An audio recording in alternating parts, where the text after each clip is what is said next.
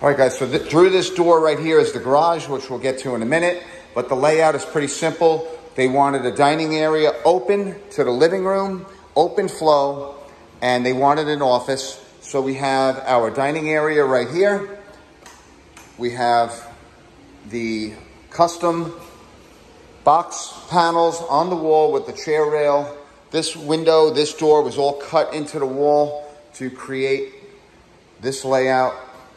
They have access right to the backyard. There's a fence being installed soon, and the flow is really nice. So this door right here goes down to the basement, and this one right here is the office. So let's take a look.